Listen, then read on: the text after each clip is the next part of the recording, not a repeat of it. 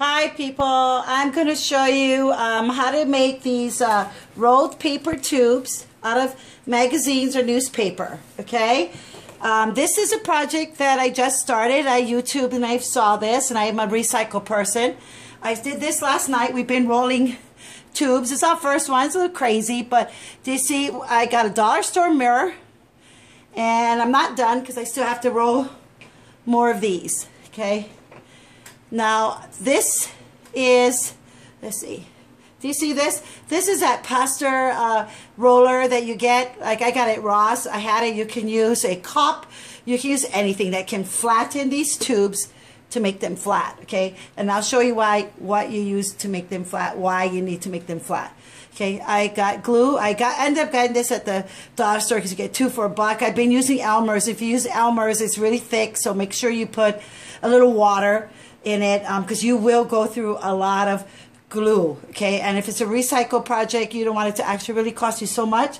And then I also saw this, and I bought this little glue stick. Kind of helps if you want to get inside the little, when you're putting something together. And I got this at dollar store, like 3 for $1. All right, now let me show you. These are the tools you're going to need. I used a chopstick, a barbecue stick, and today I found out about a straw. This is a straw with a little bendy, so it works, okay? The size of your stick is going to determine the size of these paper tubes, okay?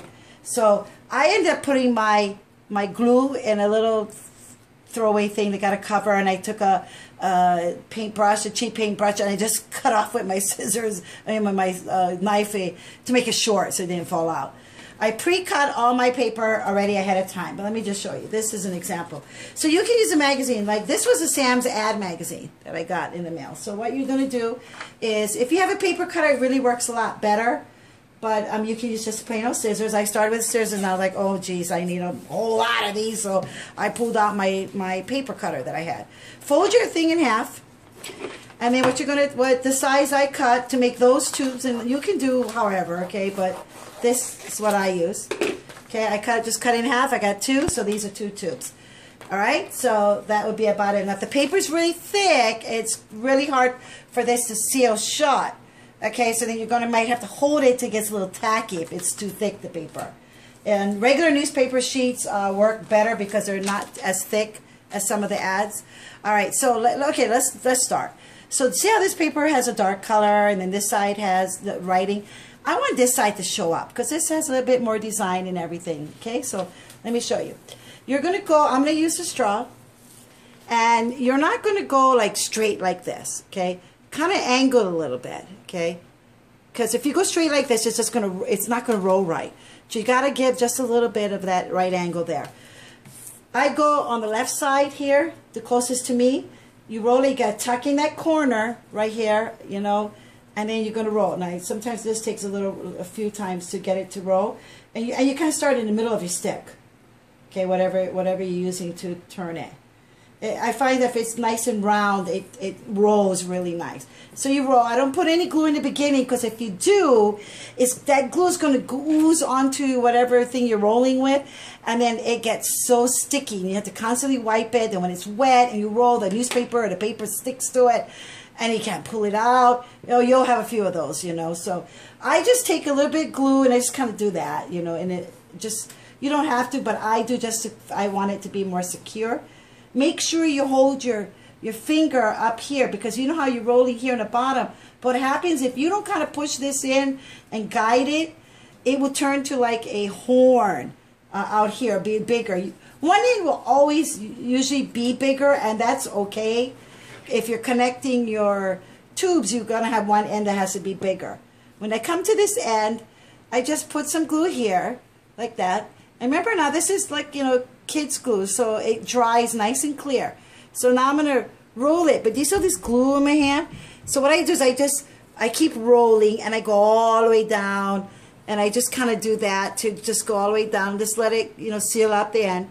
Then I pull this out, and I have my first tube, okay?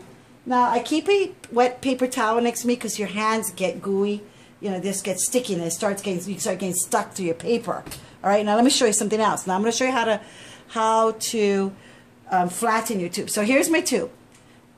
That's what I told you. When one side's bigger than the other, when one side's bigger than the other, see, then one side will be able to fit. You're going to have to find it. Okay, so like this one, okay, this one fits. Okay, these two fit together. So you can either put a little glue on it and then stick it in, or you can do it later. You don't really have to. And then I stick it into here. Like I said, you can use anything to do this. I'm going to have to move this a little bit. Okay, and then you just, this works really nice. I bought this years ago, never used it, and I was going to make noodles, and I said, and now look, it works perfect. Okay, now let's come back. So I rolled it out, and then what I do, then I use the barbecue stick. And then you just kind of start off to roll it inside. I just needed to get that first roll right there. Do you see the first roll? All right, so now I'm going to put a little bit of glue on here, like this. And then, now this, when you make these little pinwheel looking things, you'll get really full of glue. But you keep rolling. The more you put on, the bigger is your going to be your little circle. I'm using it to put around that mirror that I'm making. See, my daughter just moved into a house, and I thought this would be kind of a really cool art deco up against a white wall. You know, and I said, well, let me try this. And you put this up on the wall, it looks pretty amazing. All right. So now, if your glue is not, if it doesn't hold, you might have to put a little bit more glue there. If you got your glue to water, you might have to wait till it's tacky to hold on. Then what I do is I take some glue and I paste, I just tape, go on top there just to make it nice and stiff right there. You can spray paint these. Like if you use newspaper, you might want to spray paint it. You might want to do that. I did buy a clear lacquer, so when I'm done, I'll be able to, I just bought one of these. I'm going to go outside and spray it. So just to make it, you know, firm, because, you know, moisture and everything will make paper get very soft.